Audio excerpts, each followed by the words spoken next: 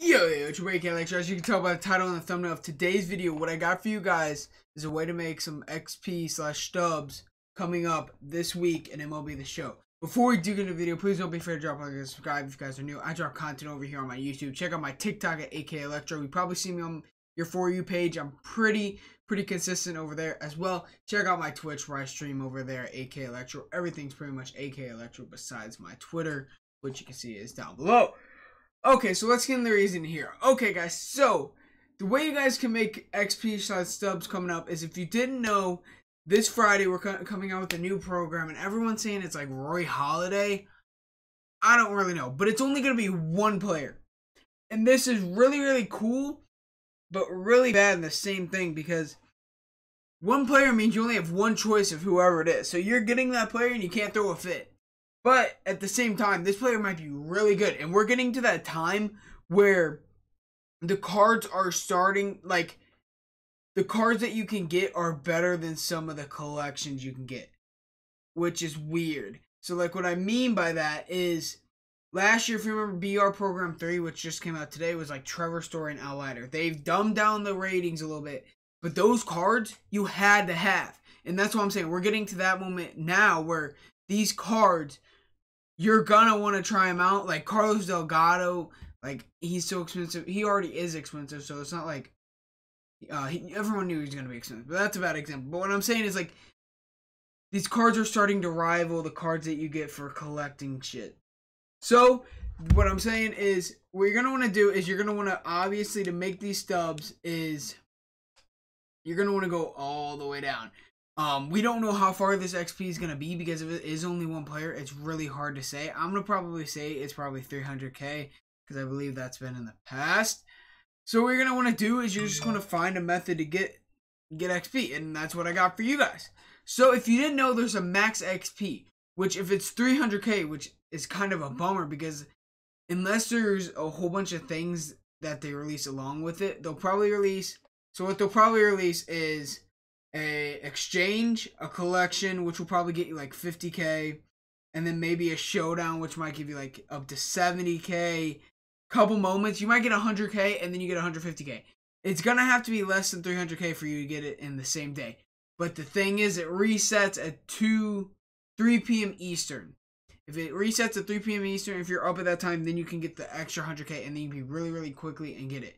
So what I got for you guys is a couple different methods that you're going to want to do. Whenever this comes out on Friday, you're going to want to do all the ones that are given. Immediately do those, because when you do those, you're going to get XP while doing them. Since you have to do them anyway, you might as well get XP, because if you do them after you get the cap, you won't be getting XP for even doing that stuff. So do them first, and then you're going to want to go into the method.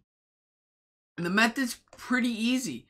You guys go check out my other videos, but it's pretty much the hit a home run thing. But there's a new method. There's a new method. So the old one was pretty much you just get in a game and then you just stadium assignment, max XP. The new one is you make a player where you pitch. And what you're going to want to do is, I haven't done it yet, because I'm going to set it up on Friday on stream possibly, is you're just going to make a new player. So set up new BALLPLAYER. And then you're going to do a starting pitcher. And then once you have them active, right? He's ass. I haven't done it yet. You're going to want to do, you're going to go to appearance. And then you're going to make all the physical stuff super quick. You want his windup to be the quickest. And you just want to throw super quick. Turn on the game speed at fast. And then just go really quickly. You're going to get more XP. It's going to be more efficient, because they kind of like, I'm sure they're going to find another way to dumb down the ratings this time, because they don't want people getting it quick. And that's going to be your best method, is doing this. Pitching with your guy and then making a motion that's super quick. Find a reliever. It's probably, I think one of them is 34. I think it is actually 34. I'm just going to tell you right now. You're going to want to go to generic, stretch 34. Maybe it isn't that. See, I don't even know. But I'll have to look it up. But you're going to want to find the quickest stretch. Or no, it's...